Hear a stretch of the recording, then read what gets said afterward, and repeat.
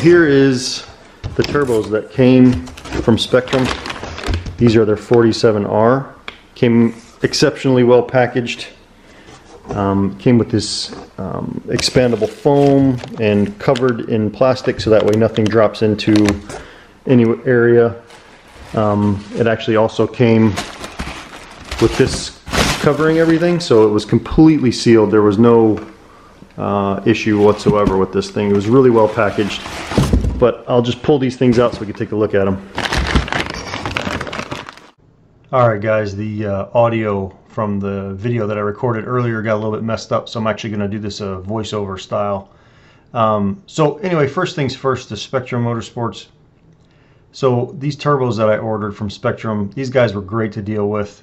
Communication was easy via email. I went back and forth with them probably a dozen different times trying to figure out exactly how I wanted to spec my turbos out. Chris from Spectrum was helpful and very patient with me. Some of the reason why we went back and forth so many times was because I wasn't actually sure what my engine build was going to be yet. I wasn't sure if it was going to stay stock displacement or if I was going to do a stroker or whether I was going to do a VCAM. Anyway, he ended up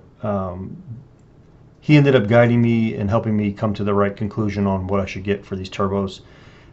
So I can't say enough good things about that. So overview for the 47R turbos from Spectrum. They actually have a range of turbos that they offer. There are 4 of them. They have the 45R, the 47R, the 48X, and they also have something that they call a 42R, but those are actually exclusive specs that Spectrum manufactures for UP Garage out in Washington. And they call them their DR500s, and you actually have to order them through UP Garage, but they're manufactured by Spectrum Motorsports. So on to the 47Rs. This is some information pretty much straight from Spectrum's website.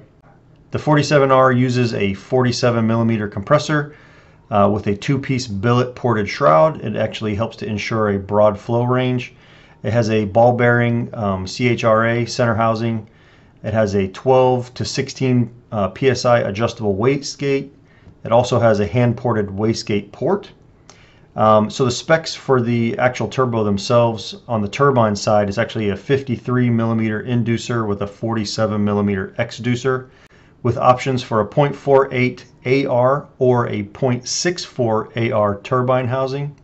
On the compressor side, it's a 47mm inducer and a 60mm exducer with options for a 0.42 or a 0.6 AR compressor housing. Spectrum actually claims that the 47R turbos can flow a maximum of 40 pounds per minute of airflow in a very compact package, which is pretty impressive actually. But if you look at the compressor map, the 47R in its efficiency area actually flows closer to 33 to 34 pounds per minute. There's multiple configurations possible for the turbos as noted, and again, you can work with Spectrum. They can walk you through all the different decision points there. And they even actually offer ceramic coating as an option, which my turbos actually have on them. It's really great to see the development and support for these stock location twins, especially when everybody seems to be switching over to single turbos. All right, so my turbos, this is how I ended up speccing them out. And they are going to be bolted onto my engine, which is going to be a 2.8 liter spool stroker with a step 2 VCAM. I'll do another video kind of just talking through all of my engine build plans and share that with you separately. Just want to keep this video pretty specific to the Spectrum turbos. So my 47Rs have a 0.42 AR compressor side, and that is matched with a 0.46 AR on the turbine side, which is also ceramic coated.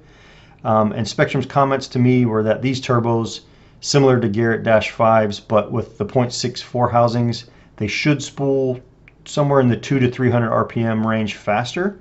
He said actually if you spec them out with a 0.48 AR turbine side, that they claimed improvement in spool time over the Dash 5s is actually about 500 or 600 RPM, so that's pretty significant. Yeah, anyway, I'm really excited. It'd be great to have these turbos on the car and get everything buttoned back up.